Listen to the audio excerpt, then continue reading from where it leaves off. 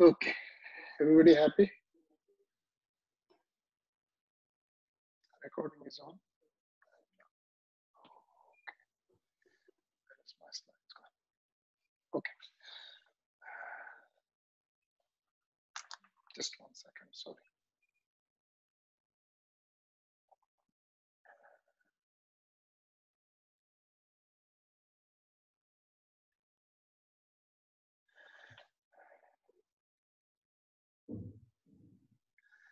I seem to have lost the thoracic guru stick.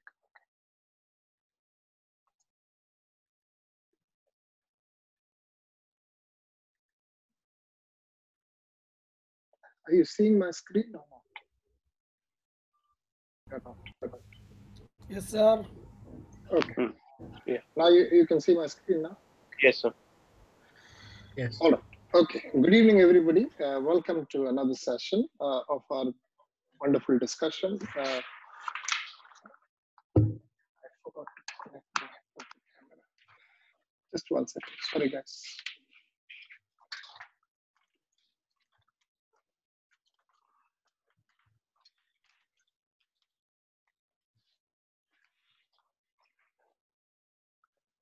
Okay. So I actually connected my wrong camera.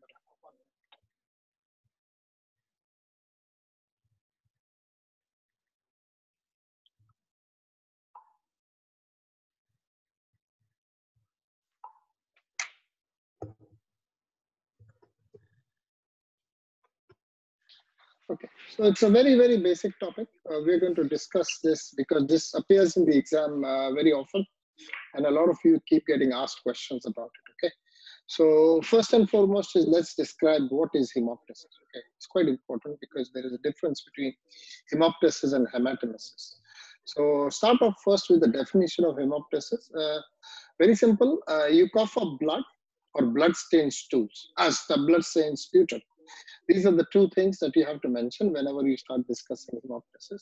And the blood can come from anywhere. It can come from lungs, it can come from the bronchus, from the trachea or the larynx. Anything that comes infraglottic is actually called as hemoptysis. So this is the one thing that you must remember. Okay. There are various definitions, and the one simplest one, I've researched it quite a lot.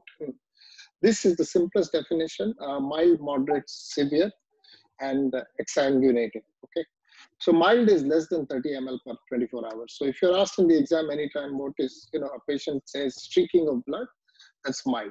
Okay, moderate is traditionally defined as 30 to 50 ml per hour.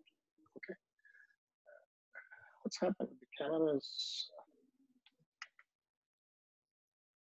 yeah, and then you have severe. In severe, there are two types. Okay, one is massive and one is exsanguinating. So massive is more than 600 ml over 24 hours, and exsanguinating is more than 150 ml an hour or 3 to 400 ml every episode. Okay, so this is quite important. This definition, please look into it. Mild, again, I'll go over this because when we talk clinically with each other, we must understand what is the terminology and what is the volumes involved. So mild is less than 30 ml per day. Moderate is 30 to 50 ml per day. Per day is important. And massive is more than 600 ml per day or more than 150 ml per hour. And every episode is at least 3 to 400 ml. Okay, so this is something that you have to know. And one thing you must remember is 150 ml of blood is enough to cause loss of air exchange, which essentially means that the patient can drown. People, when they die of hemoptysis, they don't die of volume loss. Most of the times they die of hemoptysis because the blood goes into the opposite side and restricts gas exchange. So you get what is called as typically a respiratory arrest or the concept of drowning. So you drown within your own blood. And that is the important thing. And that is important to understand because management actually focuses on that. Management focuses on isolating the blood to one side or to one lobe to make sure that the other lobe is not cross-infected and to make sure that at least oxygenation is maintained. This philosophy is very important. You must understand this philosophy. So starting blood is not the answer for these people. Your movement should be, or your reaction to massive hemoptysis should be that I want to isolate the blood to one side. That is the important thing. So that could mean you could just turn the patient on the side, or you could suppress the cough and things like that. So it's very important to understand this philosophy. Okay. So what is the etiology? It's quite interesting to look at the etiologies of hemoptysis, and it's got a wide variety of etiology. In our country, the commonest cause is, of course, tuberculosis. So anybody writes in the exam, particularly the MCH or the TNB guys, the first answer should be etiology. Okay. The second common cause of hemoptysis is actually lung cancer, and then pneumonia. Pneumonia very commonly may actually rupture a artery or a vein and will cause that. And the other cause, a common cause, which we see, is a pulmonary abscess. So the liquefaction and the necrosis that follows a bacterial inflammation of the lung, unfortunately, also affects the vascularity of the lung. And one of those blood vessels might actually rupture and cause a hemoptysis. Usually they give something called as warning signs. So whenever you're about to get a life-threatening hemoptysis, you will always get a little warning sign. So a little bit of blood will start appearing, maybe 24, 40 hours before, maybe a few hours before. And then suddenly it will rupture and you'll get this massive hemoptysis. So do not ignore the sign of hemoptysis. Very, very often, even if it is a mild hemoptysis, do not ignore the sign of hemoptysis. It could be the calm before the storm. That is very important to understand. Okay. So anytime anybody comes with hemoptysis, you must take it seriously. You should not, say that, okay, this is it. Just send the patient away. All right. The other causes of hemoptysis are aspergilloma, cystic fibrosis, bronchiectasis, very common in our country, post-inflammatory diseases, or post changes secondary to smoking or tuberculosis or other respiratory infections. You get a bronchiectatic change in the airway, which results in tortuous and engorgement of the bronchial arteries, and they may actually rupture. Okay, so it's quite important. Other causes around the world are sarcoidosis. There is a possibility of mucormycosis, which is a fungal infection frequently seen in the US. A septic emboli may come and cause a obstruction, and then subsequent coagulative necrosis may actually rupture the bronchial artery, which is supplying that area. And rarer causes, these are not common causes, but hydatid cyst is mentioned in the group of causes, but not so common. Hydatid cyst does not present with hemoptysis as the first cause. And pulmonary sequestration, which could be an incidental congenital malformation. Interstitial lung disease is again pretty common in our part of the world, and that can feature as a cause of hemoptysis. Bronchiolithiasis, secondary to inflammatory diseases, formation of small stones, which actually can then erode into the bronchial vessels and then cause hemoptysis.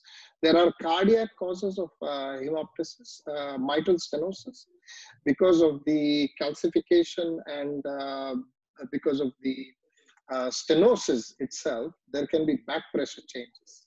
As a result of back pressure changes, there can be increased pressure in the pulmonary vascular bed. So there will be increased pressure in the pulmonary capillaries, and the back pressure will be reflected on the pulmonary veins. And often in mitral stenosis, the bleeding comes from the pulmonary vein rather than the pulmonary artery. So this is something to remember. So cardiac causes because of back pressure usually represent as a venous bleed from the pulmonary circulation. Of course, trauma can feature anywhere. Any trauma could be small or big, and that can present as hemoptysis. And coagulopathy, don't forget coagulopathy, because very often a lot of people these days are taking aspirin, clopidogrel, or have got liver diseases. So very often liver diseases cause disruption of the coagulation cascade. And as a result of the disruption of the coagulation cascade, you may actually end up with a bleed, intrapulmonary bleed, which will represent itself as a hemoptysis. So these are the common causes that you need to remember. Another cause which we in the medical practice come along is iatrogenic cause. Doctors or other entities causing the cause. Tracheostomy. Tracheostomy can actually cause massive hemoptysis because you have actually, the act of making a hole in the trachea might injure some vessel, and the blood may slowly trickle into the airway and then get coughed out. Or the presence of a long-term tracheostomy tube with high pressure cuff. The key to any good tube is that it should be high volume, low pressure, or low volume, low pressure. Okay, because high pressure cuffs, when they compress the mucosa, they have a tendency to cause ischemic necrosis, and that ischemic necrosis will then subsequently cause a blood vessel to rupture. Tracheoinnominate fistulas are seen following tracheostomies, can be seen after stent insertions. They were particularly common when in the era when we were using metallic stents as tracheal stents. The metallic stents will erode through the trachea, and the structure in front of it is the innominate artery, and that could get ruptured. And so tracheoinnominate fistulas are sudden massive hemorrhage of bright red blood is a bad sign. Okay? That usually tells you that there is something wrong here. PA catheter injuries are known to happen. They can happen for a number of causes. One is, of course, the process of inserting a PA catheter. If it is a inexperienced junior who's fiddling around with a PA catheter, he might not know how to manipulate the catheter to float through the arterial system and actually can puncture the pulmonary artery. The other way it can cause a bleed is by puncturing the parenchyma. So going through the arterial supply into the parenchyma. And the third way it can cause the bleeding is if you keep the balloon inflated. That's not a good idea. When you are using PA catheters and Swan-Ganz catheters, you inflate the balloon only when you need to measure the cardiac output. That is the philosophy that we tell people. So because the balloon, if you keep it inflated while the patient is in the ICU, if somebody forgets to deflate the balloon, then there will be ischemic necrosis of the blood vessel wall wherever your balloon has got wedged in. Usually it gets wedged into the smaller vessels, and as a result of that, you can actually get bleed. Okay. The next mechanism of injury is percutaneous lung biopsies. People putting needles into the lungs can actually precipitate as hemoptysis, but usually these are not massive hemoptysis. They are mild hemoptysis, usually self-limiting. And the patient, you don't really need to aggressively treat anything else. But I have had one case where the radiologist was trying to do a lung biopsy, was trying to do, I think, a liver biopsy, if I'm not mistaken. And for some reason, he went into across the diaphragm into the lung. And this patient actually, we don't know what bleeding he caused, but he presented with complete hemothorax and then hemoptysis, and then the patient acutely crashed in the radiology room. And I had to open up the chest and try to salvage the patient. Unfortunately, we did what we had to do, but we lost the patient. So these percutaneous procedures are not without their mortality. Got to be very, very, very careful. And of course, transbronchial biopsies. So 5 to 10% of procedures of percutaneous lung biopsy will present with hemoptysis, and 2% of transbronchial biopsies will present as massive bleeding or hemoptysis. The important thing in transbronchial is nowadays, in the current scenario, you must use EBUS. Ultrasound gives you a good idea of where you are to make sure that your needle doesn't accidentally get into a blood vessel and cause a massive bleed. That is very important to understand. So transbronchial biopsies, to do it blindly, is almost not justified in the current era. Bronchovascular fistulas can happen. You can actually get bleed from the blood vessel close to the anastomosis that you have done. So sleeve resections can actually have this problem. Anastomotic insufficiency when you've done a sleeve resection. So there is tension on the area that you've sutured, and the blood vessel suddenly opens into the airway. And that's a complete disaster. Can happen secondary to infection. So whenever you do sleeve resections, you've got to be very careful about making sure that your anastomose correct and you don't have any issues with your anastomosis. But the treatment of something like this is very, very radical. It's almost life-saving. You got to get in there, and very often you might actually end up with a completion pneumonectomy.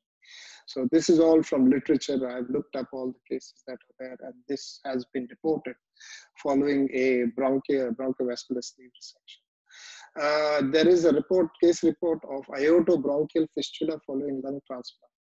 So this is also something that you got to be very careful about. This is reported from literature. There is another very nice paper on left subclavian artery aneurysm eroding through the lung. It erodes through the lung into the parenchyma, and suddenly you've got a massive bleed into the lung. And you don't even know that the bleed is actually extra parenchymal. The pathology is extra parenchymal until and unless you have done some imaging before. Aortobronchial fistulas are known to happen following aortic aneurysms. So there is a lot of structures in that area. And so whenever you get hemoptysis, the history and clinical findings and basic radiology is extremely important, because it will help guide you towards any of the other pathologies that are present. You can get bronchial artery aneurysms secondary to bronchiectasis, secondary to Osler-Weber-Rendu syndrome, which is a syndrome of pulmonary hemangiomas, AV malformations, and secondary to any mediastinal or inflammatory pathology. The bronchial artery can go into can become aneurysm. So these are the sort of things that you need to remember. It's a very large list, but I've tried to break them down into various segments so that you understand. Whenever you're trying to reproduce this in the exam, I want to make sure that you very clearly, line up all the causes. Okay. Now, whenever you're doing discussions in the exam, it's very nice to be able to talk about some syndromes. So I'll just throw these names at you. You don't need to know any of these in detail, but sometimes in an MCQ, you might get a question asked. This is for the MCQ actually. And so they will throw a few fancy names, syndrome names, and you have to pick one. So the common syndromes which are associated with hemoptysis, I'll just put it out here, okay? So the common syndrome that are associated with hemoptysis is Osler-Weber-Rendu syndrome. Some people call it Rendu-Osler-Weber syndrome. It doesn't matter. It depends on which paper you're reading. But Osler-Weber-Rendu syndrome is one cause, where I told you there are congenital AVMs. Behçet's disease, Hughes-Steuben syndrome. These are all vasculitis syndromes. So all these are vasculitis diseases. Takayasu's disease causing arterial vasculitis. Any of these can actually cause hemoptysis. Eisenmenger's and Eisenmenger's with the associated mitral pathology, and Wegener's granulomatosis. All of these can actually cause hemoptysis. So this slide is only for the exam going. I do not expect you to know details of any of these syndromes, but just take a snapshot of the screen to keep this slide, because I have seen an MCQ in the FRCS where they gave 5 syndromes and you had to pick up one. So it's good to know which are the disease which can cause hemoptysis. So particularly for the exam going, just take a snapshot of this, take a screenshot of this slide. So you will then remember these. So anytime there's an association asked in the exam, you'll be able to say it. Okay. Commonest cause is infection. We know that, we say that, and usually short-lived. It's not a big problem. It doesn't go on to become a big issue until and unless it becomes a chronic inflammatory disease. So acute infections usually don't cause Looking at the literature, it has been reported 7.5% for lung cancer in men can present with hemoptysis as a prime etiology, and 4.3% for lung cancers in women. Again, these numbers, I'm putting it out to you because this actually features in one of the FRCS MCQs. So just for you to remember. The moment they become older patients have more risk of hemoptysis, and that is something that you must remember. So older the patient, more frail is the vascularity, and so more likely that a tumor will invade into the blood vessel and present as primary hemoptysis. So this is the logic behind that, okay? So let's look at what are the source of bleeding. So far, we've just spoken about etiology. Again, I spread the whole etiology into multiple slides because I want you to understand the various pathologies. So now look at what can bleed, you know. Yes, the bleeding is happening. Yes, you're seeing the blood in the sputum, but where is it coming from? So the commonest cause of hemoptysis is systemic bronchial arteries. 90 to 95% of all bleeding that happens within the parenchyma is because the bronchial artery gets eroded, okay? So almost 95% of this bleeding is secondary to systemic bronchial artery bleeding. Okay, bronchial arteries are systemic. They arise from the aorta. So that's why you need to remember that. The non-bronchial bleeding that happens is usually because of collateralization. Any pathology which causes obstruction and causes collateralization can also cause the bleeding. The collateralization that can cause hemoptysis can occur from collateralization through the internal thoracic, through the subclavian, through the axillary, or through the intercostal. Any of this can erode into the lung parenchyma and subsequently cause the problem. So that's the second source of bleeding. So first is bronchial artery, second is collaterals. Okay, you have to remember this when we are discussing in the exam. Pulmonary artery circulation can cause hemoptysis, usually between 5 to 10%. So not so common for a pulmonary artery to bleed. It's more common for a bronchial artery to bleed. Okay, and then you have these pathologies of pulmonary artery: Rasmussen's aneurysm, erosion due to lung cancer, AV malformation. Can I request everybody to just switch off your microphone, please? I don't know whose is on, but just switch off your microphone, whoever is there, please. Because I'm wearing AirPods, it really rings in my ears. So AV malformation, and then major aortopulmonary collaterals, as they are called as, MAPCA, okay, and single ventricle failing Fontan circulation. Any of these can cause bleed within the lung parenchyma. So this is how we classify the source of bleeding. Okay? It's quite important to understand the source of bleeding. Yeah. So let's move on to the next part of the talk. Clinical features. We all know the clinical features. They are very easy. Patient comes with coughing blood. He may present with fever, malaise, weight loss, clubbing. Depending on whatever is the pathology and whatever is the underlying cause, the clinical features will depend. So that's why a history taking is very important. It's very important to take a good detailed history, understand what is the probable pathology that is causing the hemoptysis in the patient. But whenever you get hemoptysis, you must be wary that you're not dealing with hematemesis. It's quite important to understand the difference between hemoptysis and hematemesis. Also remember there's a concept of pseudohemoptysis, which comes from the oropharyngeal area, usually secondary to ENT bleed or oropharyngeal bleed. And epistaxis. Sometimes, you know, the patient is actually having epistaxis, but after a little while, little bit of blood remains back in the oropharyngeal, and he coughs and the blood comes up. So it's important to differentiate whether the bleed has come below the vocal cords or above the vocal cords. So history is very important. The history will actually give you quite a good idea of whether this is a pseudohemoptysis or it's actual hemoptysis. Okay. So whenever you see a patient with hemoptysis, don't forget to examine the oropharyngeal cavity or get an ENT surgeon to examine the oropharyngeal cavity just to make sure that you're not missing some cause in the oropharyngeal rather than trying to look down deeper into it. So this is the chart. This is the table. It's a very nice table, beautifully represents, sorry, 1 minute. I have to stop whoever is talking. Kalyan Babu, switch off your. Okay. So this is a very standard table. You must know this. We ask this question frequently in the exam. Okay, frequently in the exam, I've seen this being brought up. How do you know it isn't hematemesis? Okay, so you have got to say these. So the color usually hemoptysis is bright red, hematemesis will be dark red. The pH, if you take of an hemoptysis, will be alkaline. As opposed to that, the pH of hematemesis is usually acidic because gastric contents may be involved in that, and usually the pH of the GI tract gastroesophageal area is all acidic.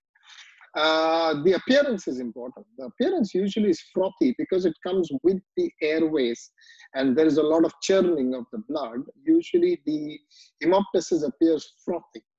When you look at hematemesis, it just comes as one go. You vomit and it's not frothy. The appearance is usually not frothy. Again, the symptom is important. So usually hemoptysis is preceded by cough. Patient will tell you that I coughed and the blood came out. Hematemesis, the patient will tell you, I actually vomited, I had nausea. But sometimes it's very difficult to understand the difference.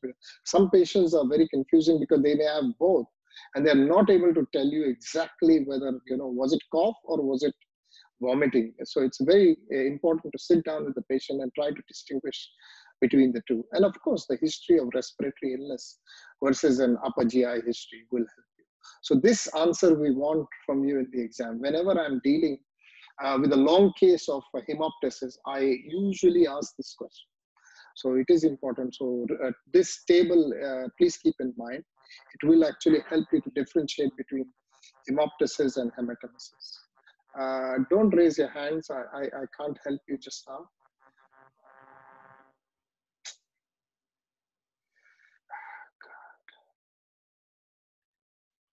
Okay. All right. So what do we look for in the chest X-ray? Surprising thing is, Dr. Manikala, is this something urgent? You're raising your hand. I don't know how to help you at this stage. I'm in the middle of the talk. Any questions, any queries, please keep it to the end of the talk. Okay. All right. So when you look at chest X-rays, 20 to 40% of these chest X-rays may actually be normal. You may not find anything on a chest X-ray because it might be just a, distal parenchymal bleed, which may or may not show up on a chest X-ray. Sometimes if you do find a pathology, it's quite obvious. You can see an area which will tell you where the pathology is. So in 80% of the patients, you may actually find the pathology. And usually what you will see on a chest X-ray is pulmonary infiltration. That's what you have to look for.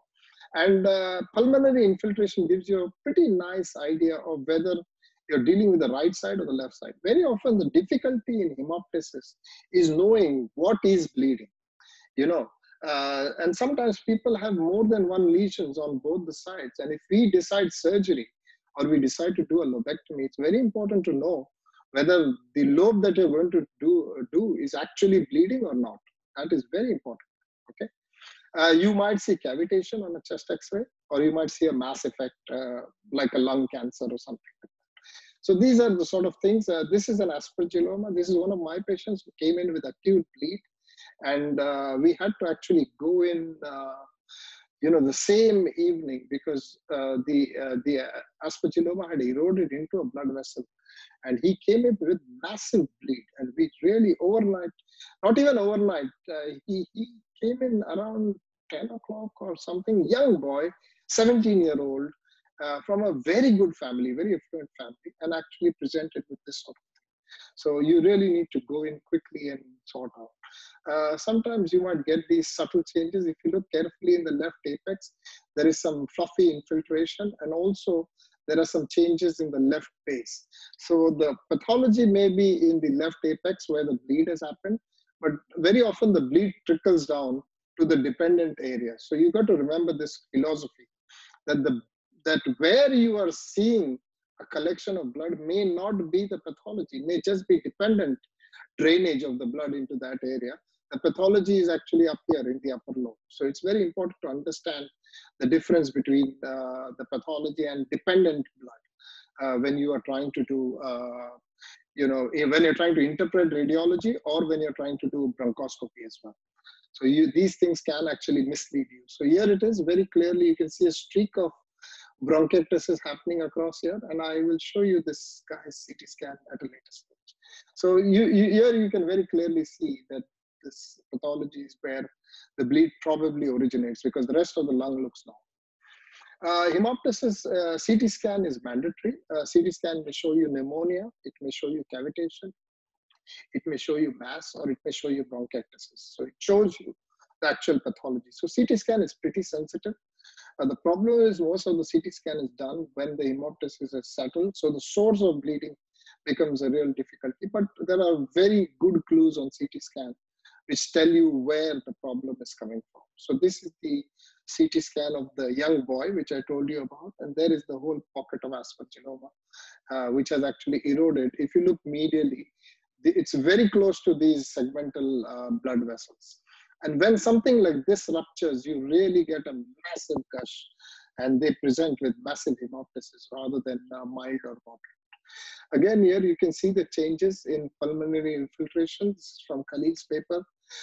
So there is changes in the lingula. There is also changes in the in the left lower lobe. And you can see a diffuse change with multiple ground glass opacities, suggestive of some sort of a inflammatory pathology happening in the left lower lobe. Again, here you can see very clearly this area. I've put that asterisk there to highlight the pathology, and you can clearly make out there is some problem in the left upper lobe that's causing this problem. And this is the patient with the atelectasis I showed you, bronchiectasis. And you can see that it's coming it's a very central pattern of distribution, and it's very close to the blood vessels.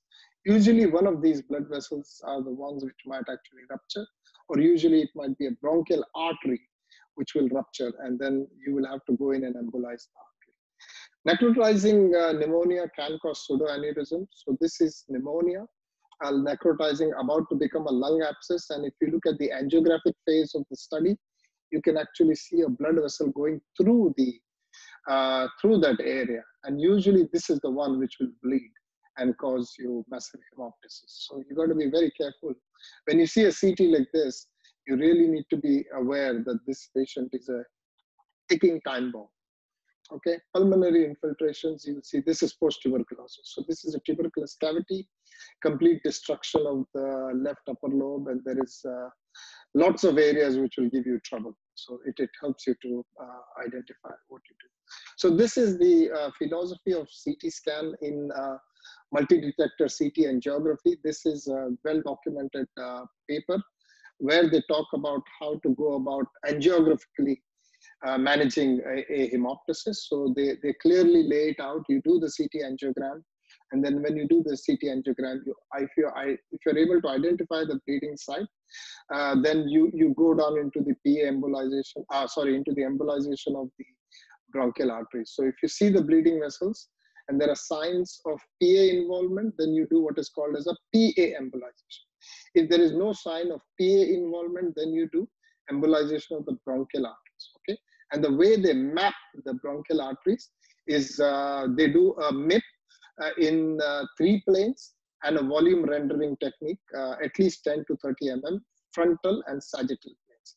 These are the requirements for a good CT angiogram to pick up bronchial pathologies. Okay, so MIP of 5 to 10 mm in 3 planes. You have to do it in 3 planes, and you got to do a volume rendering of about 10 to 30 ml, frontal and sagittal.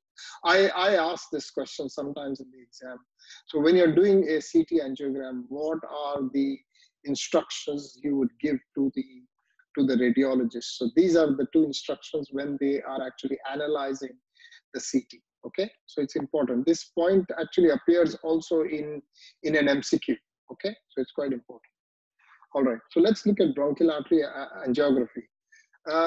So you go through the retrograde femoral cannulation, you cannulate it, and you go up and you inject the dye. The key thing is that you should do this when the patient is having active bleeding. If the patient doesn't have active bleeding, it's very difficult to actually isolate this extravasation. It's almost impossible to pick up the extravasation. So most of the times when the patient presents with hemoptysis, very quickly get on to the radiologist. And if you know that this is a severe hemoptysis, try to at least map the bronchial artery. You will do a CT scan, but before you do any of this, of course, you have to stabilize the patient. I'll talk about that. So you have to stabilize the patient, but very quickly think about doing a CT scan and think about doing a CT angiogram. Because really the positivity of a CT angiogram comes when there is extravasation. And there will be a highlight of the contrast. But this will happen only if the patient is actively bleeding. And that will tell you where is the bleeding vessel. So this is the way it looks like. So they go in from the femoral artery all the way to the top, and they've highlighted this, and you can see this blush. The key thing is this blush. This blush actually tells you that the bleeding is from this area. And if you look carefully within the blush, there are 2 or 3 areas where the arteries are enlarged, and these are the source of your bleed. Nowadays, with the technology, it is actually possible to do a 3D reconstruction. So when you do the CT scans, always tell them to do a 3D angiography reconstruction. It's important. It's a different mode on the console. So it's not reconstruction of the lung parenchyma. It's actually reconstruction of the vascularity of the parenchyma. So the capture is slightly different when you do that. And if you look carefully, there is a small aneurysm here within the pulmonary vascularity. This is the cause of the bleed. And this one is a bronchial artery. So there are 2 different types of source, 2 different sources for bleeding. So here is the bronchial artery, which is probably going to be bleeding, and this is a aneurysmal pulmonary artery. So it's something else is going on in this patient. Okay. Is it clear so far? Hello? Yes, sir. Yes, sir. Yes, sir. Very simple. Sir. Yes, sir. Oh, okay, that's fine. All of the slides have been organized in a way that they will answer a specific question in the exam. Okay, so when you go back and revise this lecture, everything that's on the top of that slide, like this, is the question. So what do you see in a bronchial artery angiography? Okay, and so all the slides have been arranged as question and answers. So I want you to understand this. So this particular talk, I have specifically designed it only for exam purposes. Okay, so let's look at hemoptysis management. All right, it's quite important. This is very, very important, this discussion. So this is the management in literature for deciding whether you want to do bronchial artery embolization or continue medical treatment. Okay, so this is a different, this is the first protocol. We're not reached surgical protocol. This is the first protocol. So usually the medical team will be looking after the patient. They will make sure that they've got enough clinical data, chest x-ray, the CT scan angiography has been done, plus minus bronchoscopy. Bronchoscopy plays an important role in the management of hemoptysis. So when we talk about it, the order is first history taking, a very good clinical examination, resuscitation of the patient. That is the order, resuscitation of the patient. Before you go for any investigations, you must resuscitate the patient, either with fluids or whatever else you need to do. And then you talk about investigations. Okay, don't just jump to take the patient to a CT scanner, because if it's an acutely unwell patient, you should not jump to CT scan first.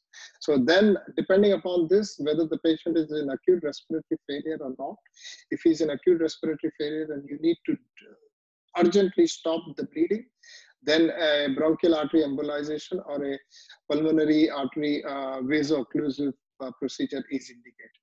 Okay, if it's a main PLS lesion, then surgery is also included as part of it. Then depending upon the flow of the hemoptysis, if it's very small flow, then you just do symptomatic treatment. If it is mediocre flow, then you watch the patient. So moderate hemoptysis, you analyze the patient, and if it gets to a situation where you think you have the expertise available, then jump into BAE. Okay, that's quite important. Or you can manage him symptomatically. And I'll talk about each one of this in more detail. So don't worry. This is just a flash to show you how the management goes. So each situation I'm actually now going to talk in more details from an exam point of view. But this is from the journals and literature. So I just brought this up for you guys. So let's look at the management of mild hemoptysis. Okay. So let me just bring this picture here. So let's look at the management of mild hemoptysis. Okay. Always with mild hemoptysis, the pathology, the philosophy is treat the underlying cause. You don't have to worry about the hemoptysis. That's not going to kill the patient. But so the treatment is focused more on treating the underlying cause. So, somebody with less than 30 ml over 24 hours, you don't need to do resuscitation in this patient. So oral antibiotics, depending upon whatever is the pathophysiology, it could be infection, it could be something else. Smoking cessation must part form of your answer, particularly when you are speaking in international examinations. So smoking cessation is actually part of the recommended managements. So besides treating the underlying cause, don't forget to mention smoking cessation as a part of management of mild hemoptysis. CT scan and bronchoscopy is done if the patient is not settling down, or there are repeated episodes, or if it is more than 30 ml per day, or if there is suspected bronchiectasis from the history, or there is persistent bleeding in a smoker. So this question is asked very often, that would you jump into a CT scan in everybody? Usually yes, in nowadays, but the indication is that if any of these is fulfilled, then you can jump into a CT scan.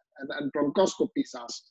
Would you do a bronchoscopy in all people coming with mild hemoptysis? So this is the answer, that if there is no resolution of symptoms, after having given adequate antibiotics and the patient is still having repeated episodes, if the bleeding has jumped to more than 30 ml per day, if there is some evidence of bronchiectasis or persistent bleeding in a smoker, or some lesion found on a chest X-ray. Because most of the times with mild hemoptysis, you will start off with the chest X-ray and stick there. Okay. All right, let's look at moderate hemoptysis. Again, this is another question in the exam. Okay, so I've put it in question wise. So whenever you're talking about moderate hemoptysis, more than 50 to 200 ml per day, I would recommend hospital admission. This is the recommendation which comes from the guidelines. Sorry, there are no guidelines. This comes from the literature.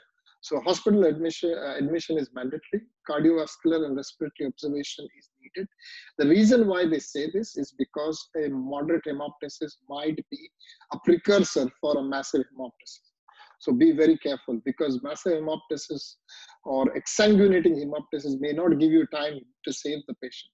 So it's better to have the patient in a hospital environment and keep him under respiratory monitoring and keep him under hemoglobin monitoring. Of course, you'll jump in and do the investigations, which I'm going to talk about in a minute. So the philosophy of management of hemoptysis is prevent aspiration, stop the bleeding, and definitive treatment to prevent recurrence. Okay, these are the three philosophies. These are the words I want to hear from you when we discuss management of massive hemoptysis. Prevent aspiration, which means you do not want the normal site to be affected. And then you talk about stopping hemorrhage. Don't just jump into endobronchial therapies and stuff like that. You actually, first and foremost, is you got to make sure that you take care of the patient. The ABC has to be taken care of first. Okay. So let's look at the conservative management of this patient. Usually get them into HDU or ICU. Important, don't keep them lying around in the ward. You will lose the patient if they are not monitored adequately. Resuscitate the patient. Resuscitate the patient. Airway, breathing, circulation. You have to make sure. If this guy needs to be intubated, so be it, to maintain the airway. But resuscitate the patient. Okay. Always position him with the bleeding side down. So it is a lateral position or a semi-Fowler's position. Cough medication to suppress any major cough issues. Broad spectrum IV antibiotics, if you know there is an obvious pathology, obvious infective pathology, then broad spectrum IV antibiotics. Supplement oxygen, very important. IV access, a large bore IV access, very important, okay?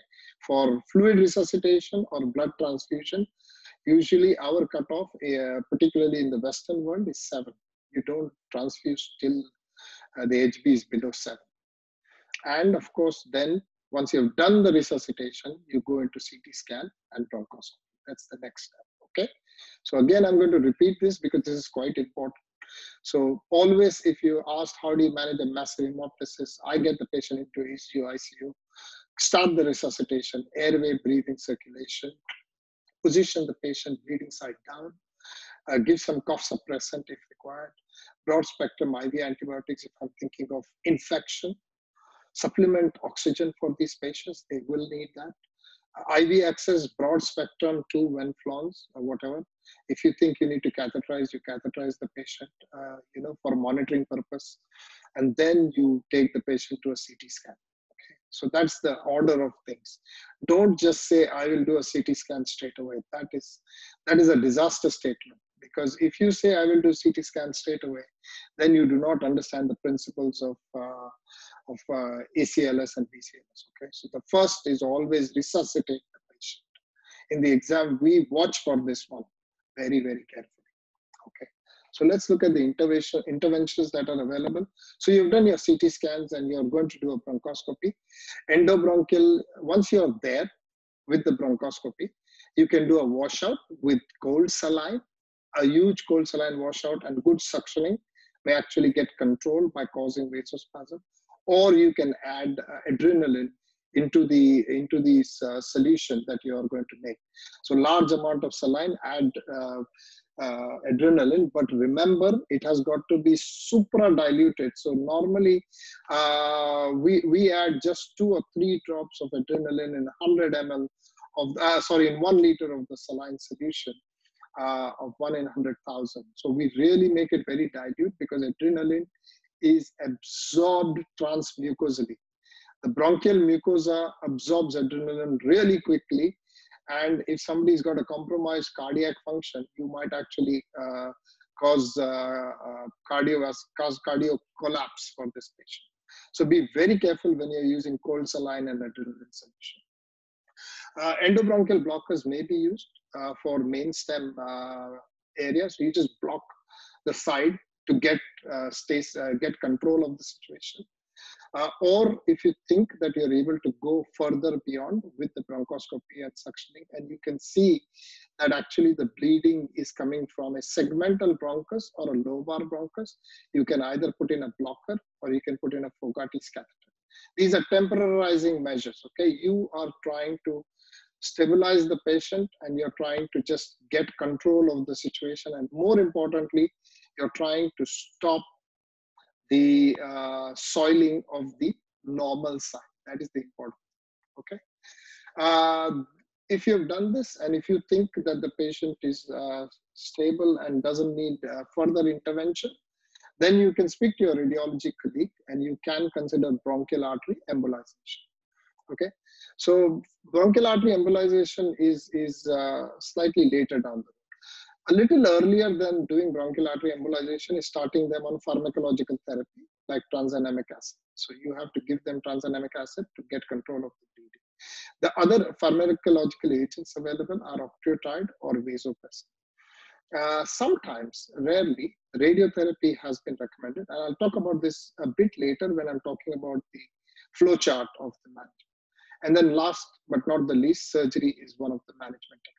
So out here, I am actually highlighting all the various techniques that you've got for managing the bleeding, for preventing the soiling of the normal lung, and then getting into actual treatment of whatever is the bleed, the cause of the bleed.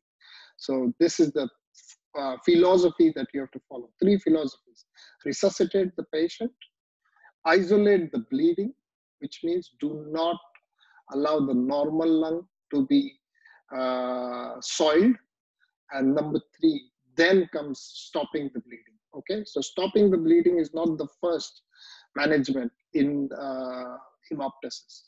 Always the other 2 precede before you do any of this. Okay, so let's talk a little bit about bronchoscopies.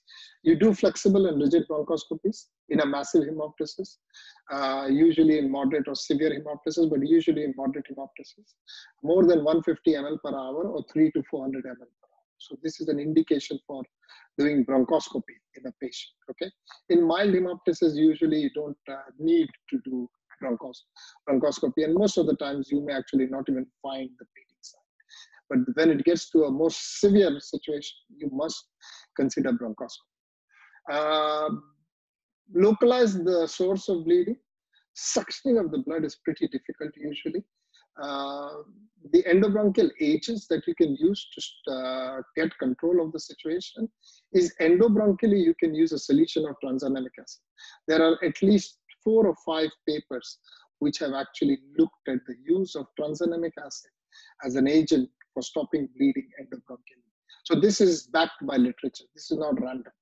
The other thing that you can use is gel thrombin slurry.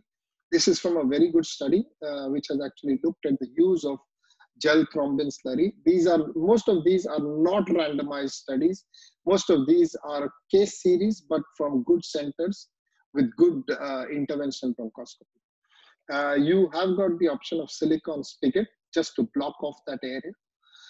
You have option of airway stenting. Sometimes we have had many case reports, not series, but individual case reports where they have actually put in covered stents into the affected side so that no blood comes out. So, for example, if you've got the right upper lobe bleeding, then to temporarize the right upper lobe bleeding, you can actually put a right main bronchial covered airway stent into the bronchus intermedius. So that will temporarily collapse the right upper lobe, and that may stop the bleeding or isolate the bleeding to the right upper lobe. So this is the philosophy behind these endobronchial agents. And this is again published in literature. So everything that I put out here is actually backed by papers. I have personally read each one of these papers. And so I've picked up just the agent that is used. Thrombin or thrombin fibrinogen glue. Again, a pretty good series talking about the use of this. Some people have talked of factor 7A endobronchially. And surprisingly, it seems to have worked in the group that they have looked at, and they've had good outcomes with using recombinant factor 7A in the bronchus. Some people have used oxidized regenerated cellulose. And there is a youth series which talks about N-butyl cyanoacrylate glue. So these are all the agents that are available for you when you are there with your bronchoscope to stop bleeding. Okay. ND-YAG lasers are the ones recommended. If you see an obvious pathology in the airway, the YAG laser is very good for stopping this, for taking care of the hemoptysis. Argon plasma coagulation is actually even better because argon plasma coagulation gives you a wide spread. We discussed this when I did the endobronchial lecture.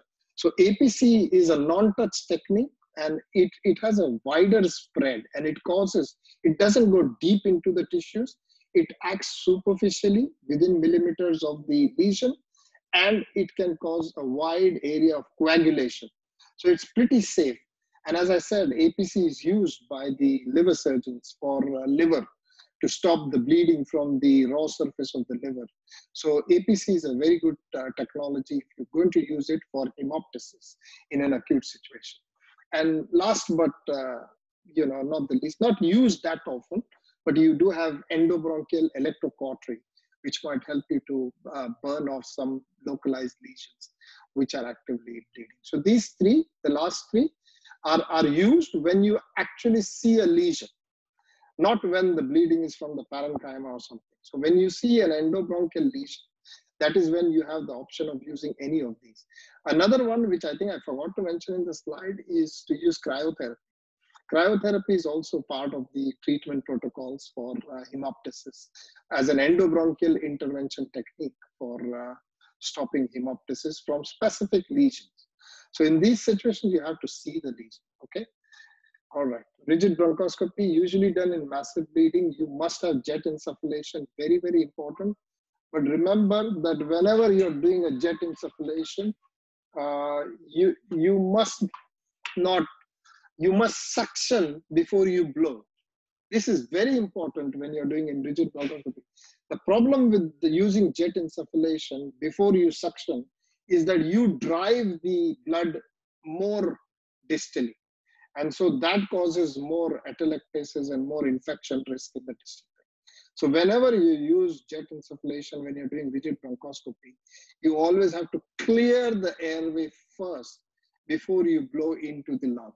But of course, it's a very fine art, and it depends on whether the patient is desaturating or not. If he's desaturating, then maintaining oxygenation is more important than controlling the bleeding at that stage. Good endobronchial toilet is mandatory. Before you do anything, you must suck out as much as possible. You must wash out with cold saline. So cold saline washout allows you to actually visualize. So the vision is quite important when you're doing these things. And of course, topical adrenaline, which I spoke about. And then you can use any of these agents if you see an actual pathology in that area.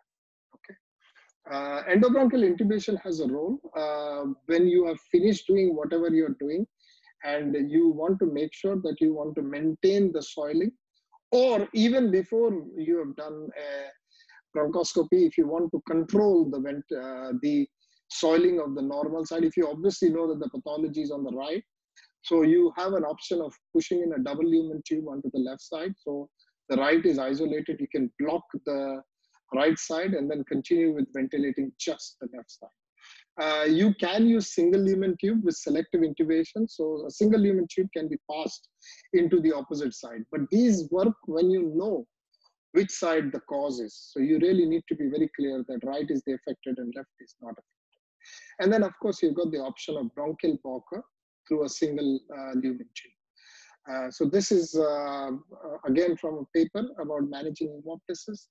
So this is selective endobronchial intubation. So the lung is being, the endotracheal tube is pushed into the opposite side so that the affected side, you do whatever you have to do, but at least the opposite side is taken care of. That is the important thing. And you can start tranexamic acid and then hope that that side gets sorted. The second thing I told you is double lumen intubation. So this is a double lumen intubation. The obvious bleed is on the right side. You know that. You've done your bronchoscopy, you've done your suctioning, and then you place the tube into the left side and take the patient to the ICU to stabilize him afterwards. Bronchial blockers are available. You can put bronchial blockers. Bronchial blockers help. The philosophy with bronchial blockers is they are put onto the side of the bronch. In the others that we saw, we are going to the normal side. So in selective endobronchial intubation, you are intubating the normal side. In double lumen tube, you are pushing air into the normal side to prevent any blood trickling into the normal side. In a bronchial blocker, you block the affected side. So the blocker goes into the affected side and blocks that side so that no blood trickles over. So this philosophy has to be understood. Where to use what is quite important. So here you're actually blocking the affected side, okay? And then bronchoscopy to suction out or whatever else. So these are all the techniques that are available to you when you are managing massive hemoptysis. Let's talk about bronchial artery embolization. What is available? There are various agents that are used when you're going to do hemoptysis.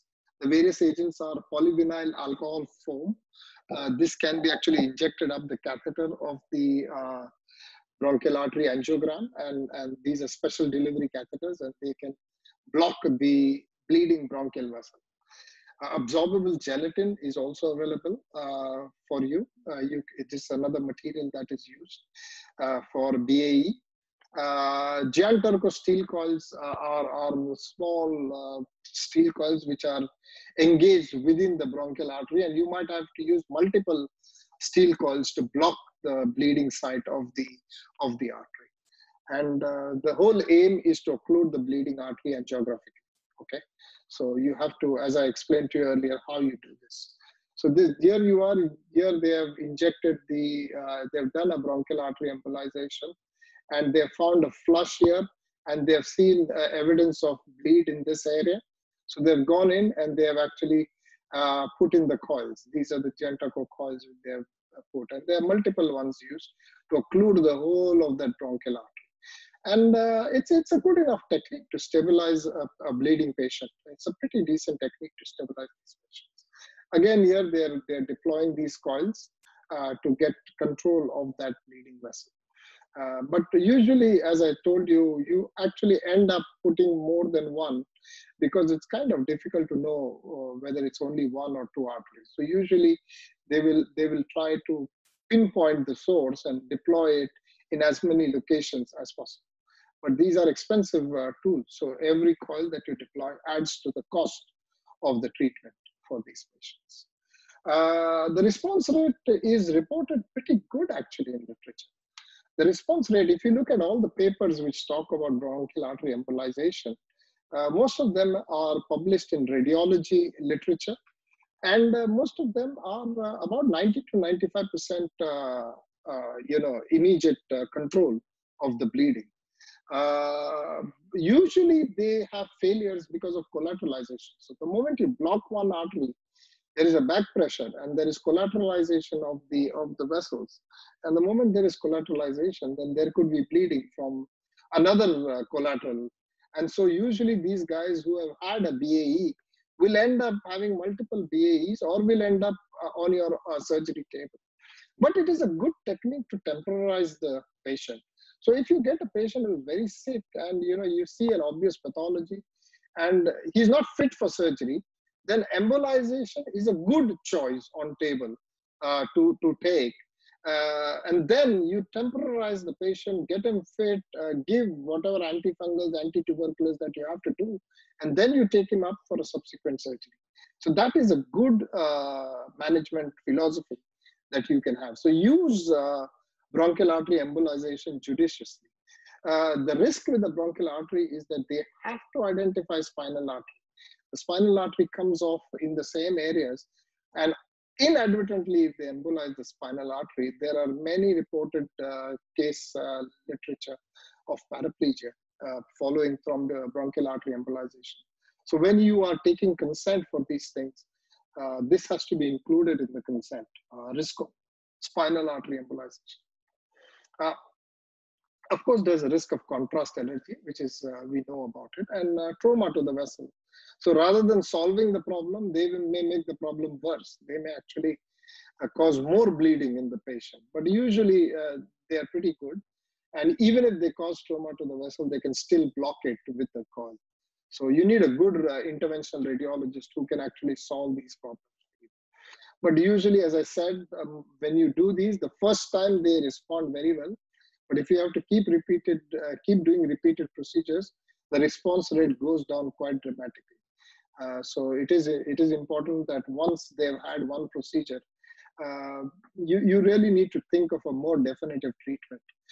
You can do a second sitting, you can do a third sitting, but once the first sitting has worked, then you should think of a more definitive treatment. And the most definitive treatment usually is surgery, so that you can take away that lesion which is causing the muscle. Surgery. What are the surgeries that are possible? There are many surgical approaches. Usually, most people, when they're facing with an acute onset hemoptysis, having to take the patient to theater, will do an open thoracotomy, and that's fine. There's nothing wrong with that. I think you have to be within your zone. Open thoracotomy is a very, very mandatory, is a very, very sensible option when you're dealing with a patient who's compromised. If you happen to be in a center where there is high-end VATs available, then in my particular center, I would actually go by VATs, because I am very comfortable in the VATs domain, and more importantly, I can also convert to thoracotomy anytime. A thoracotomy gives you a large bleeding area, and particularly in somebody who's already compromised, has received blood transfusion and things like that, there is more risk of getting wound infections and things in your thoracotomy. So just you have to balance the pros and cons. But the first choice in a young surgeon should be just open the chest, sort the problem. Access is not the main thing. Solving the problem is the main thing. So if you are not comfortable with VATs, just open the chest, okay? There are various surgeries that you can do. You can do a lobectomy if you know an obvious pathology in that area, Or you can even do a segmentectomy if the aspergilloma is very clearly defined and located in one segment, then no need to lose all of the lung. You can do a segmentectomy or a wedge. Even a wedge, if it's an obvious source of bleeding, then even a wedge works very well. But very rarely will you do a pneumonectomy. In most of these scenarios, I personally try to avoid pneumonectomies because these are already compromised patients and they are not going to do well with a huge resection. But sometimes you are forced to if the pathology is very central and you're not doing well. Or we spoke about the bronchial sleeve resection. If in that scenario you had to go in and salvage the situation, then a pneumonectomy may be an answer. But usually you try to do it localized, as little lung loss as possible. The important thing that I want to mention to you before you do surgery is that you must be very sure of the side of the bleed. Okay, very often you might think that you've got the bleeding and there's an obvious pathology on the CT scan and you've gone and done the resection, but actually the bleeding came from the other side. So it's very important that the bronchoscopy must be very carefully done at the time of the hemoptysis, not afterwards. At the time of the hemoptysis, if they do the bronchoscopy, that report is quite crucial to give you an idea of which side and which lobe is involved. Just radiology is not the answer. You must have a very good bronchoscopy report to give you an insight into what is the lobe that is bleeding. Very, very important. In fact, whenever I do surgery for hemoptysis, I will always explain to the patient that there is a possibility, a small possibility, but there is a possibility that the hemoptysis might recur because there might be changes on the other side. So it is important to explain to the patient very, very clearly before surgery. Okay. So what's the morbidity or mortality of these procedures? The morbidity or mortality happens because the patient is in hemodynamic instability. That is why the first rule, all literature has looked at it, every paper that I went through, the first thing they have said is stabilize the patient. It's only when people jump in and try to do operative interventions or endobronchial interventions on a very sick patient that people end up with very bad results and people die. So the hemodynamic instability is the first cause of morbidity and mortality. And whenever you manage hemoptysis, that is the first thing that you need to manage. The second thing why morbidity or mortality happens is because of soiling of the contralateral lung. So these philosophies cannot be lost on any young surgeon. This is straight from literature. It tells you why you get. And then the third is, of course, impaired pulmonary reserve of the patient. Secondary to soiling of the normal lung, you will lose oxygenation. And that is the reason why people die from hemoptysis. So very, very important to keep these three things in mind. So acute life saving is immediate. That is the first thing that should be done. And if possible, try to defer the surgery for 2 to 3 weeks. Okay. So save the patient's life, sort out whatever is needed to be done, stabilize the patient, do whatever else that you need to do, start antibiotics, start anti-tuberculous therapy, start antifungals, depending on whatever. And then if you can defer, then you defer it. And if there's a definite anatomical target and the patient is physiologically fit, then you talk about surgery. And if you do this philosophy, your morbidity and mortality goes down. Okay, this is documented in the literature that this is the technique for making sure that your model, it's very high risk surgery, whatever you're doing. So if you manage to do this, then your morbidity and mortality from these things go down. Emergency surgery, of course, you have to go in chest trauma, PA rupture secondary to Swan-Ganz, any AVM malformation which has ruptured. You may be able to get away with embolization, but the problem with AVM is that usually there are multiple sources, really multiple sources. You may not get one feeder vessel. There'll be many feeder vessels and embolization becomes difficult in that scenario. So you might actually have to go in urgently and operate. And of course, in patients with tracheoarterial fistula following tracheostomy, very, very critical situation, very difficult to manage in this patient. I'm just going to show you quickly this case which I spoke to you about, because I was in a situation where I have access to a very good anesthetist. The affected side is down, and the first thing you do is put in a DLT. Okay, so once I've done the DLT, I'm very happy. I have isolated the site. Then my anesthetist will go in and she put in a Fogarty into the other lobes on that side. So we isolated all the normal lobes. Okay, this was right upper lobe, so we isolated the bronchus intermedius, we isolated left side, and then once we have done that, that is when I turn the patient to the side up for surgery, because during surgery as well you can soil the rest of the lung, so it's important. Sorry. And this particular case, because I was in a scenario where I could do it, I did it by the robot, but ideally I would not talk a robot. Ideally, actually, I would go in and do it by VATS. So VATS is a good preference. But if you're in an inexperienced center, or if you're a young surgeon, please open the chest. Open the chest and get rid of the problem, okay? Save the patient's life. Don't faff around if you're a trainee, or you're relatively new, or with intermediate level of VATS. Don't faff around, okay? All right. Now, when we talk about surgery, it is important to talk about everything that's available to you. And this is one of the most interesting papers that you will come across. Professor Dhaliwal from PGI Chandigarh actually read this paper, and he has published this paper. This is called as the Dhaliwal lung exclusion technique. And this is directly from his paper, okay? I'm quoting his paper. So what he does in his paper is he goes in either by an anterolateral thoracotomy or a J-shaped sternotomy. His philosophy is whenever you have massive hemoptysis secondary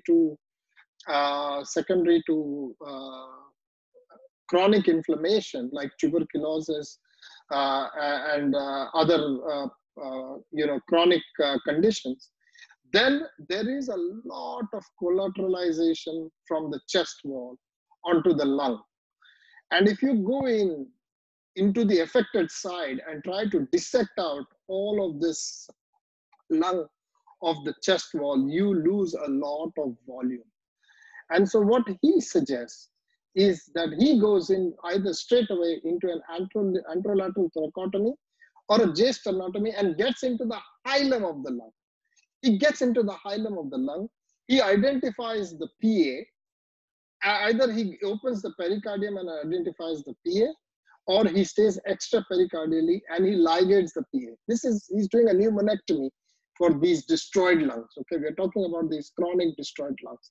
And he's presented a series, I believe it's 18 to 20 patients. I may have got the number wrong, but it is something worth looking into. So he identifies the PA and he ligates the PA, and then he divides the bronchus and closes the bronchus. So what he has done, he's effectively excluded that bleeding lung from the main airway. But what he also does is he keeps the pulmonary vein patent. He preserves the pulmonary vein patent. And so effectively the arterial supply is coming to the lung from the chest wall, and the venous drainage is happening from the pulmonary vein. And that way the bleeding will not come to the opposite side. And in his series, he reports that these patients have actually managed to survive many years after his surgery. So this is a J sternotomy he's doing. He's just showing it, and he's getting into there. He's isolating the pulmonary artery and just tying it off. He is cut off the bronchus, and he's sutured off the bronchus. And this is anterior thoracotomy. And again, he has done this. And he is sutured. Here you can see he has cut off the bronchus and he sutured the bronchus. So it is called as a physiological lung exclusion. Now, whenever this paper is presented, it is a very controversial paper. Okay, it is always discussed many a times. And according to his personal series, he seems to have had good results, and he seems to have had no recurrence of hemoptysis, and the lung which he has left behind seems to have stayed as it is.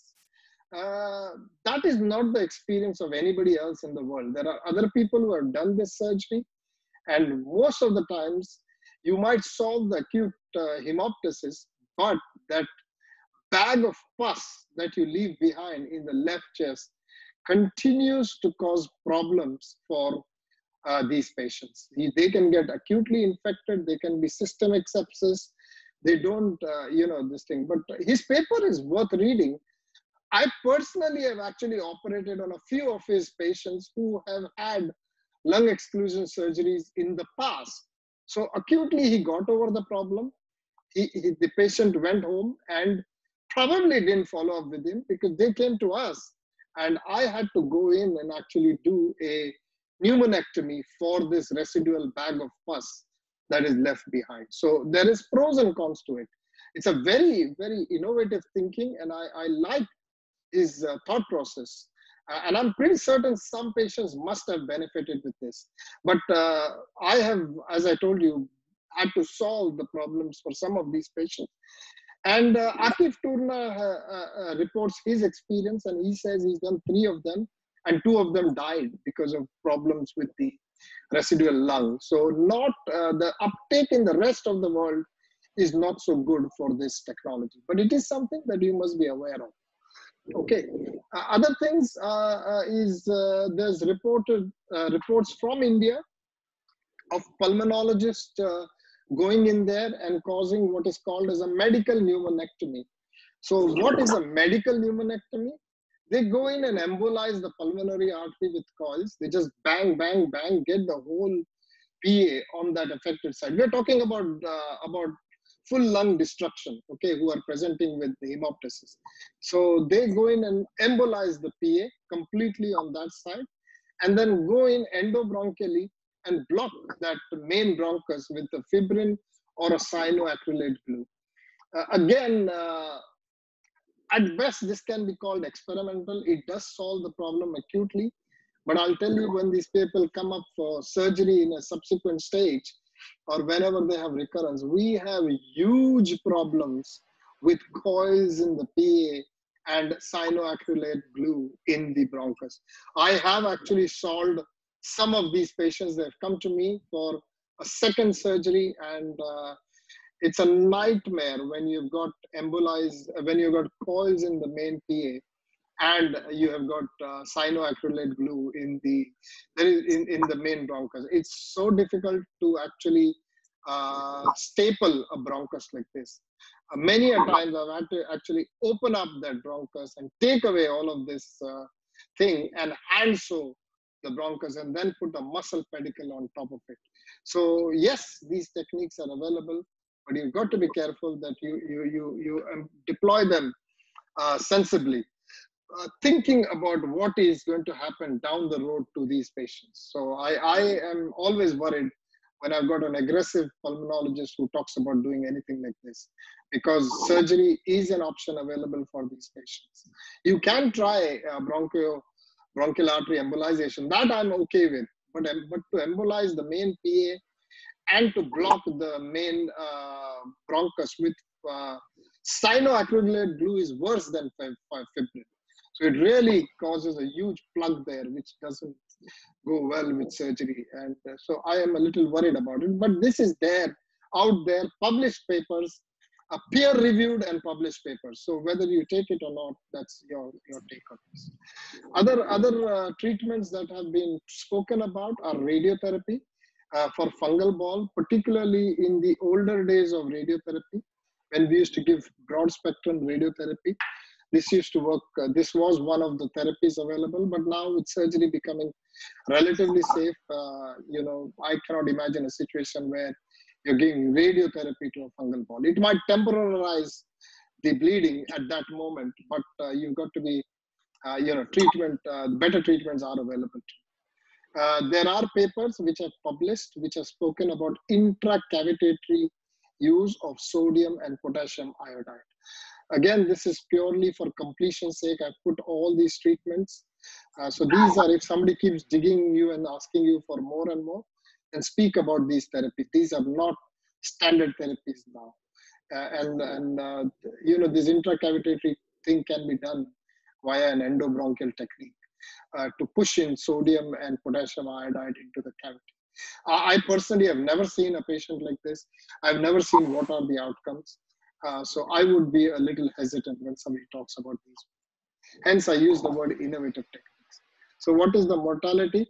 The mortality is important to understand. If it has got a massive hemoptysis, more than a liter a day, then more than 50% mortality. That is what is reported in literature. So this is not a simple situation. These people die, okay?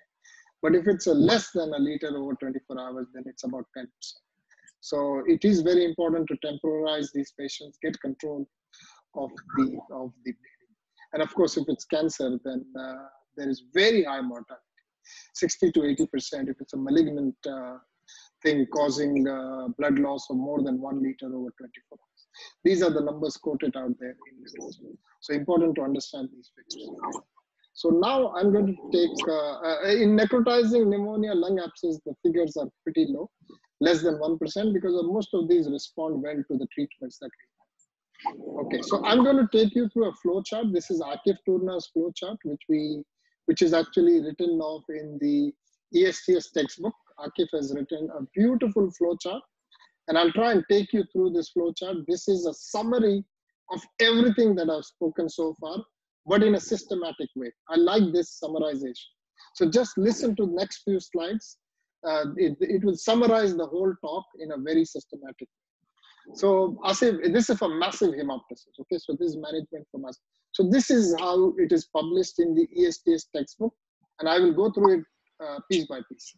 So whenever you have massive hemoptysis, the most important thing is what you do first. Okay, the conservative management is very important. Get the patient into bed rest, oxygenate the patient, start antibiotic if required, give any hemostatic agent, tranexamic acid, whatever you want to give.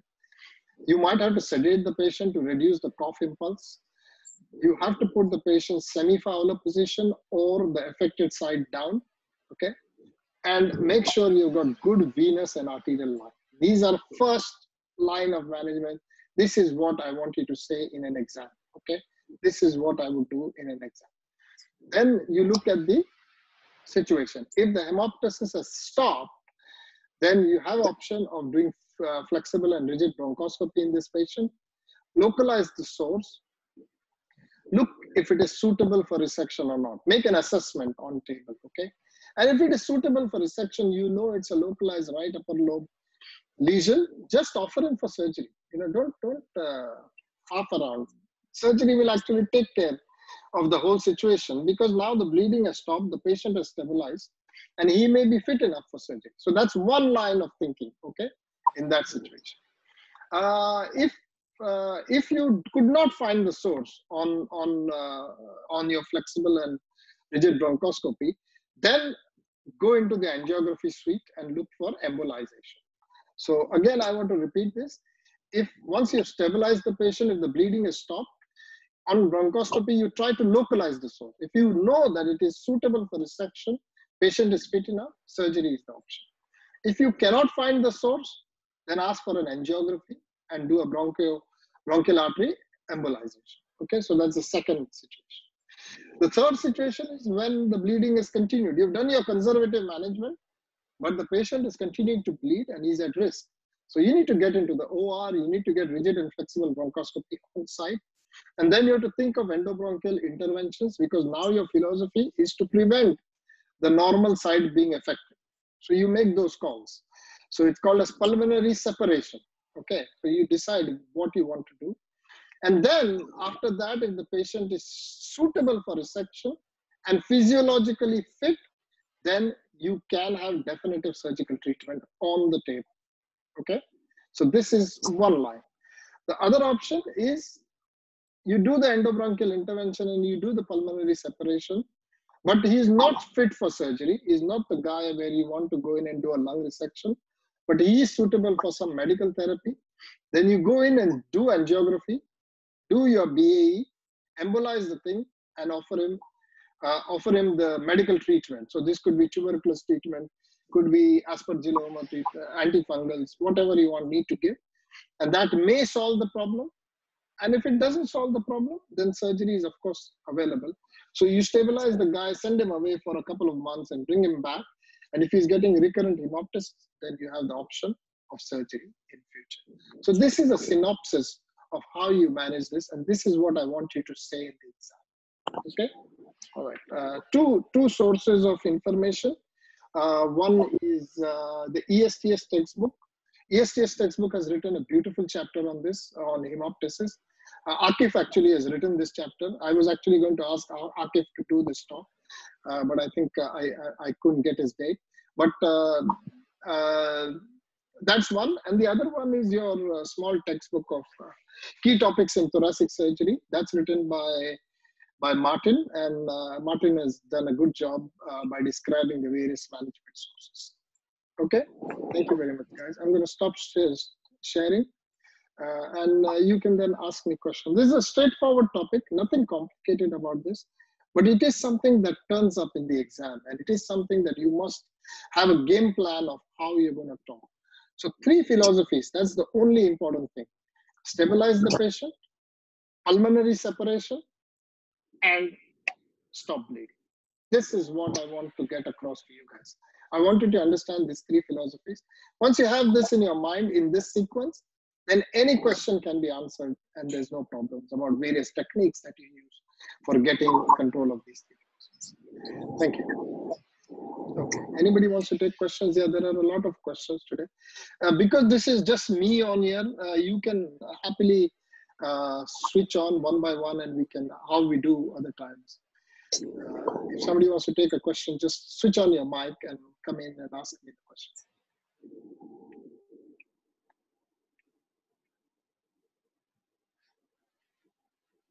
Anybody wants to ask question? Nobody wants to ask question. Okay. Sir, how will we know? How will we know? This is Vikas here, sir. Vikas here, sir. No sound. I don't know why. Because I don't know what is the problem. There is no sound. I can't hear you. Am I audible, sir?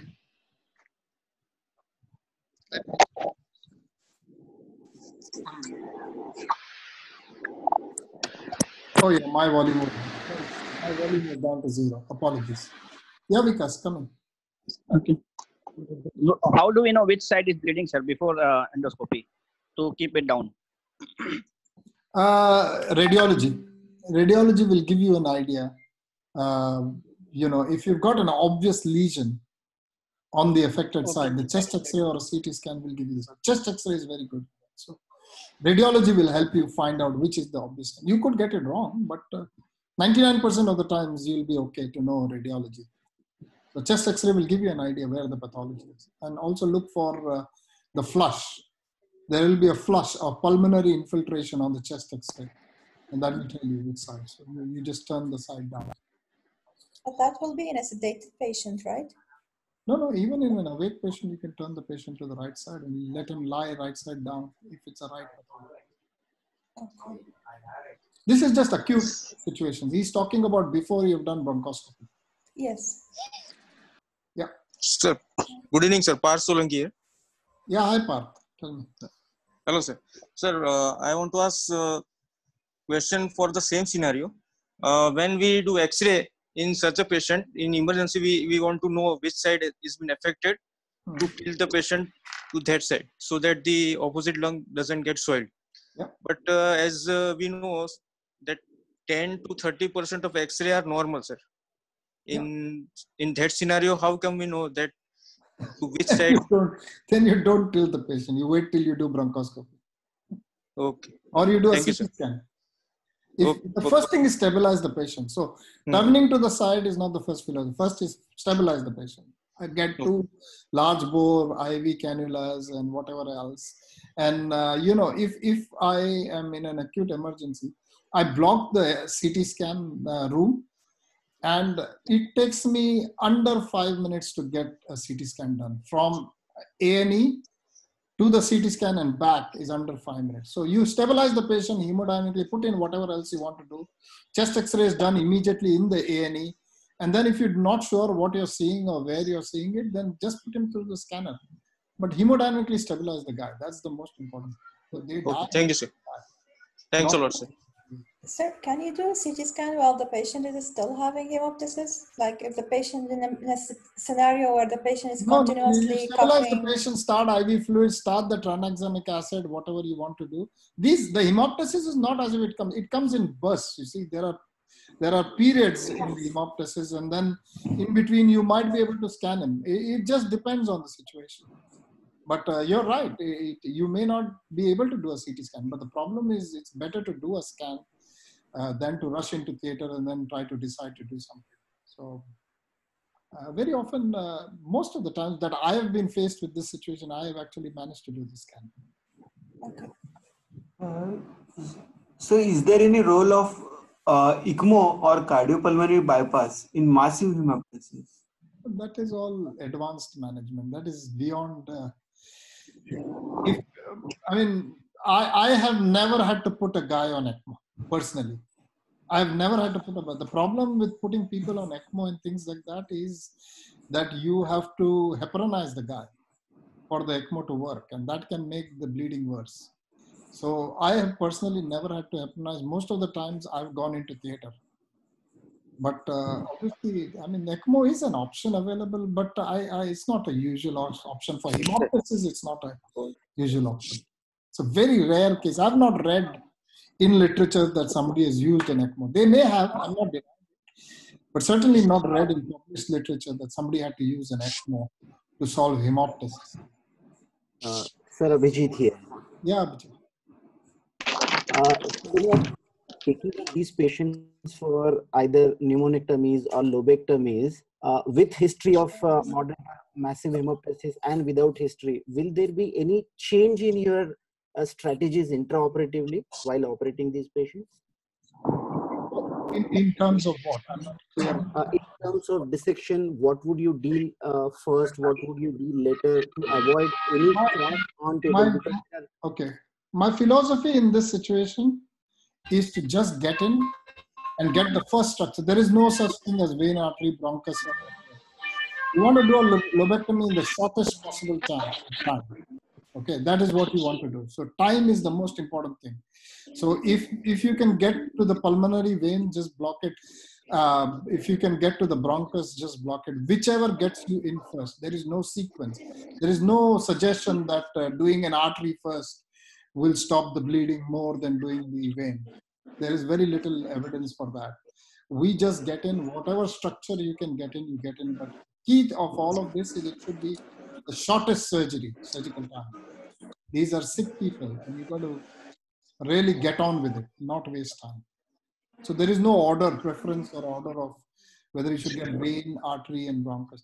I know, I understand logically thinking it makes sense, but you may not get to the bronchus every time, or you may not get to the vein every time. You just get in there and get that structure up. That is the philosophy. Thank you. Dr. Zamir, I am Dr. Rajkumar Yadav. Namaskar. How are you, sir? Sir. I was looking for you yesterday on the lecture, sir, for comments. Yeah. You are the most experienced person to tell us about hemoptysis. Tell us, sir. I just congratulate you. You got tremendous knowledge and amazing speaker. You know, I've seen so far in Thank all you of the society. Tell me, sir. Please tell the students a little bit about your management.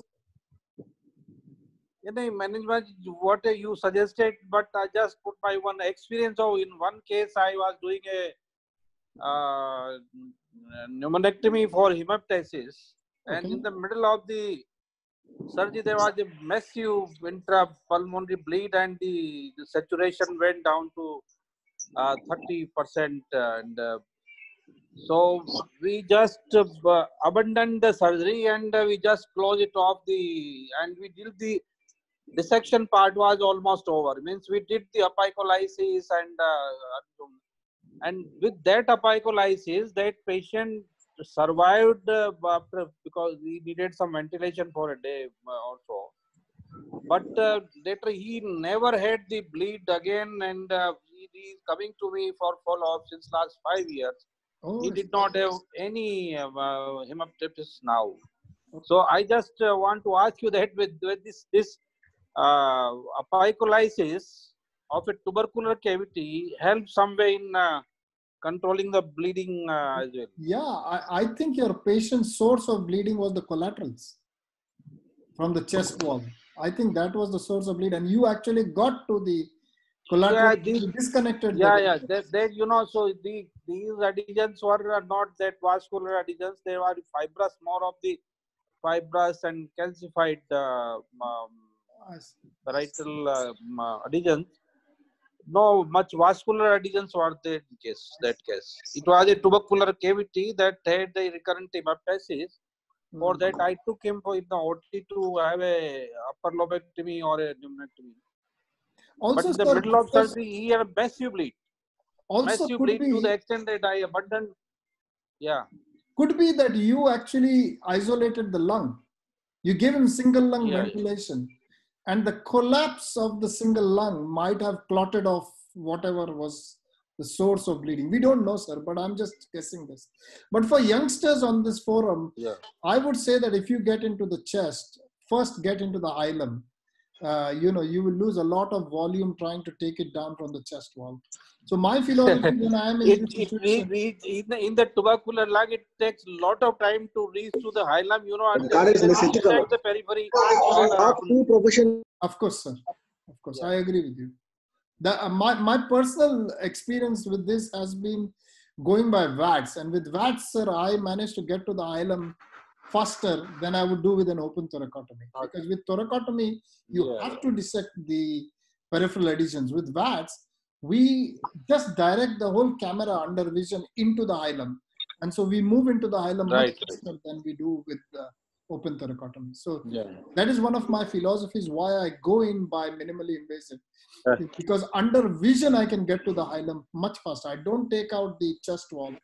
I do that as the last part of the procedure. But in open surgery, it is not possible to go to the hilum. No, it is not possible. I agree with you. I agree with you. In open surgery, it's much more difficult to get to the hilum. You have to dissect the chest wall off. Right. Good to see you, sir. So thanks a lot. We enjoy your talks nowadays. That's very kind, sir. In the corona, we are sitting free. All right, good, sir. Good to see that. Any more questions, guys? Anybody's got any more questions? Hello, sir. Yeah, hi. Who's that? Sir, this is Sudhir from Bangalore. Hello? Yeah, who's that? Sir, this is Sudhir from Bangalore. Yeah, hi, Sudhir. Sir, I have two questions. Yeah. One, in cardiac causes of hemoptysis, like mitral stenosis and pulmonary thromboembolism with infarcts, what is the role of bronchoscopy and endobronchial interventions? No, the endobronchial interventions only stop at, if it's a massive hemoptysis, then you would do bronchoscopy and do any endobronchial intervention to prevent soiling. So you just want to leave a spigot or something. But the real treatment is cardiac. Okay. Endobronchial is not the treatment. Endobronchial, you don't get in there. The real treatment is treat the cardiac cause of the bronchitis, of the hemoptysis. Okay, sir. And so my second question. Bronchoscopy doesn't have a big role in that. Only thing is when you have got an acute situation, you just try to buy time. Okay, sir. My second question, sir. In case of lung infarct, like after pulmonary embolism, with hemoptysis, and patient has been stabilized for 2 to 3 weeks, there is no hemoptysis again. We are planning for a surgery under deep hypothermic circulatory arrest. So chances of him getting again hemoptysis after surgery, and is there anything like heparin challenge test? We give heparin and check whether he's having any hemoptysis before surgery. Is there anything like that? The answer is no, actually. Don't think that anybody has looked at it from that way, whether heparin challenge test can be done. The problem with the infarction and all that is you give heparin, you may not reproduce that hemoptysis at that time. And in future, he might have hemoptysis. So I don't think I've come across any literature which speaks about a heparin challenge test for reproducing a hemoptysis. It's a very, very random occurrence. The problem is very often you don't know when it's going to happen. And even worse, you don't know from where it's going to happen. This is a real, it's like a ticking time bomb. And as clinicians, all of us struggle with this question, which you just asked. when to know that this guy will bleed or when to know it will not bleed. Now, Dr. Rajkumar Yadav just told us about his patient where he went in and came out and the bleeding stopped. So, you know, it's not an exact science. Okay, sir. Thank you, sir. Thanks. Any other questions? Anybody else wants to ask any questions?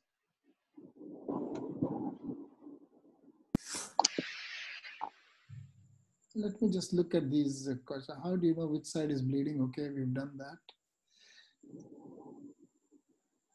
that. Somebody wants to know about massive hemoptysis for chest trauma or road traffic accidents and fall from height. Good evening, Zamir. That's me, Dr. Adrian. Hey, Adrian, how are you? you? Hey, good to see you. Congratulations, What are you well doing? done. It must be 2 o'clock in the night. I cannot miss your excellent lecture, you know. Oh my God. No, I think the trainee may benefit about some management for this road traffic accidents or massive chest traumas or fall from height. Yeah, sometimes it may not be salvageable, but at least to give them some hint or clue or how to handle this situation. Yeah. Yeah. Why don't you tell us, Adrian? You're the expert in this. I'm falling asleep now. It's 2 o'clock.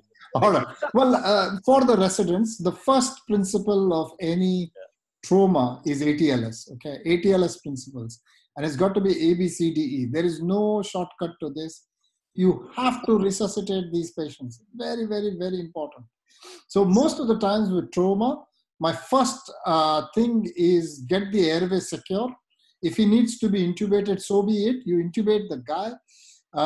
Make sure the breathing is well maintained. You might need to oxygenate him on a high FiO2.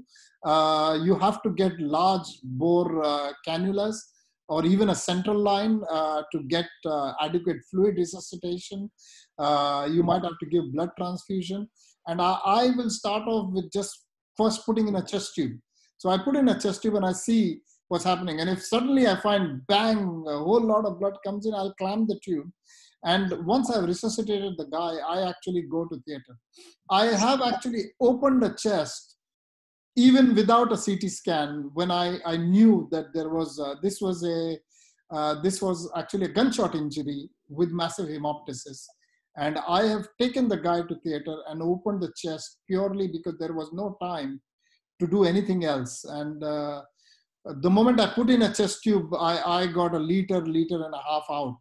And so you just clamp the chest tube, take him into theater, turn him on the side and do a thoracotomy and get in there. But first philosophy is always airway breathing circulation, repeatedly airway breathing circulation. Then you can do radiology. If you manage to do radiology, that's good. Ideal is to do radiology so that you know exactly what you're dealing with. Most of the bleedings usually stop. If it is a bleeding from a major, the thing you have to remember with pulmonary artery or aortic injuries is that more than 50% of them die on the spot of the accident. So the guys who reach you probably have, already given them a chance to their own self because it wasn't exsanguinating situation. If it is aortic injuries, when I do CT scans, I always ask them to do aortic angiograms as well. At the same time, I want shots of the aorta to see if there is any aortic injury. Most aortic injuries nowadays are managed with endovascular stenting. Very rarely do you have to actually open and operate. So aortic injuries, most of the times endovascular stenting. Respiratory injuries, unless it is an exsanguinating injury, most of the times this huge amount of pulmonary contusion and hematoma that you get usually settles with time. If you go in, then it is all salvage. Then it completely depends on what you find in there. Again, the mortality rate of these patients is more than 50 to 60%. So 50% die on the site of the accident. The remaining 50%, when they come to you, the mortality rate is more than 50% when you have to open the chest. It is all salvage situation. Then it depends on what you see inside.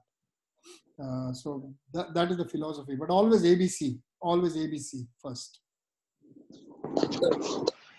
Thank you, Professor Khan. Thank you. Thanks, Adrian. Excuse me, sir. Adrian's a good buddy. Old friends. Tell me, next question. Sir, You said you would clamp the chest tube? Yeah. When you have, that is only in an acute situation where everything is just flowing out and you don't know what the hell to do. And you are about to go to theater, just clamp the tube, get in there, open the chest. That is one good thing, not sir. the normal Sorry tube. to interrupt you. Okay, so that will like act as a Whatever. You tamponating just the clamp it. You don't want to hemithorax, lose the right? whole blood. The patient will die before he Yeah. reaches the operating table. Exactly, sir. Okay. The patient will die before you. If you put in a chest tube and suddenly it starts exsanguinating, then you have no time at all. The patient will die. So you clamp it and take him to theater, open the chest. This is very rare scenarios. I have been at least probably 2 or 3 times in this situation, which Adrian is describing. One thing I wanted to add, sir. Yeah, who's that? Sudhir, sir. Yeah, hi, Sudhir.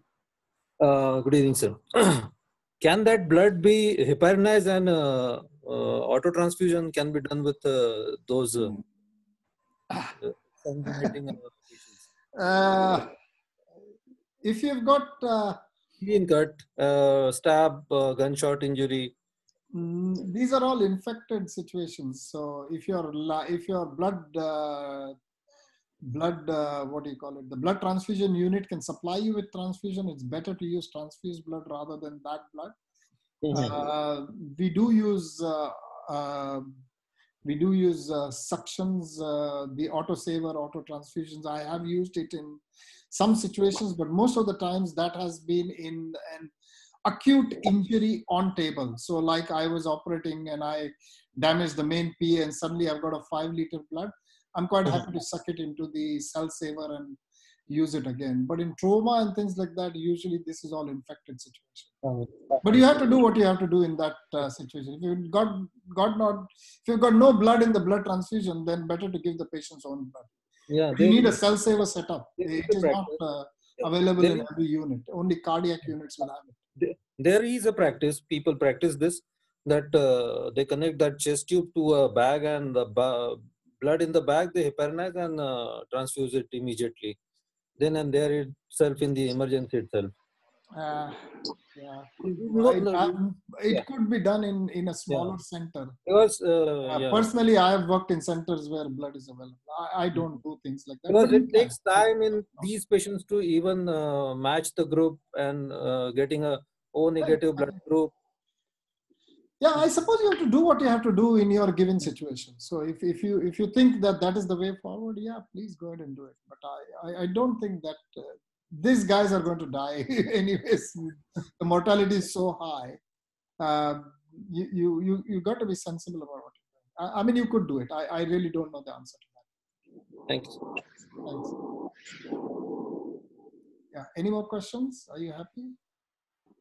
Okay. Thank you very much, guys. Good news is that I have managed to speak.